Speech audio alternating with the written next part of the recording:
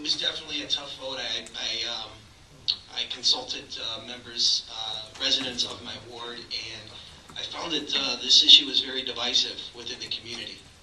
It was literally a 50-50 split.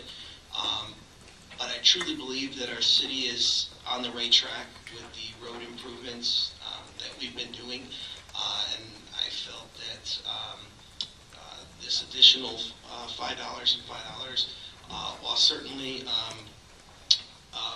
burdensome, I believe it's a necessary step to continue us on the path that we've currently been on.